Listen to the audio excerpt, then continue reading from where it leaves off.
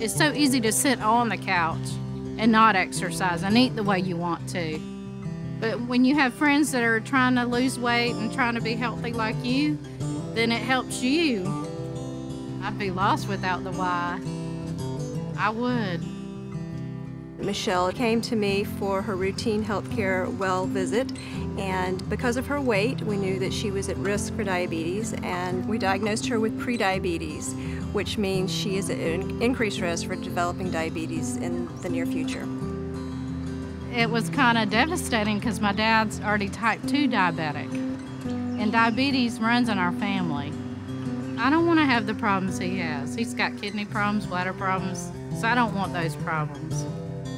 We had heard at Alliance about the YMCA Diabetes Prevention Program, and it just fit perfectly with her goals. So instead of giving her a medication, a pill, or an injection, I actually gave her a prescription to join the prediabetes program at the YMCA. The Diabetes Prevention Program is a 12-month program that is a resource for participants that are at risk for type 2 diabetes.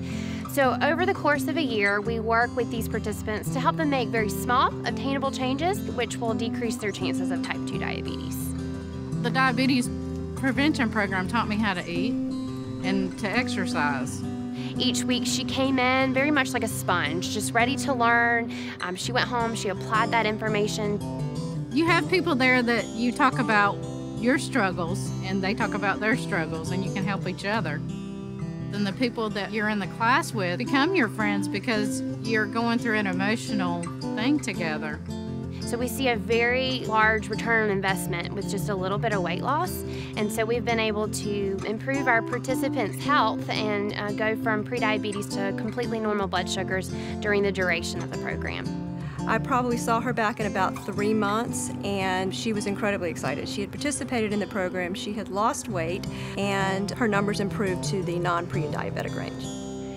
After completion of the Diabetes Prevention Program, Michelle actually became a member of the YMCA, so she was really bought into the culture of the Y right away. And so then she began to find her love for running. My best friend, I was telling her about the situation, and I was in this program. And so we started running. But I was only running a mile from January until April. And then in April, we joined the Y Club. I've ran a half marathon, but on a weekly basis, it's like 3 to 4 miles a day. The Y community is like a family. Like, I feel like the staff cares about you. So we gave her the resources and we gave her the tools each week, and she put them into practice. And then she would come back and encourage other people.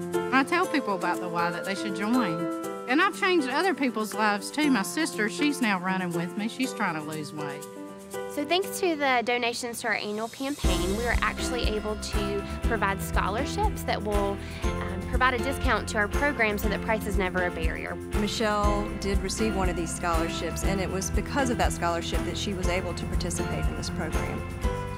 I gained a lot of friends from the Y, and we encourage each other, and we hold each other accountable.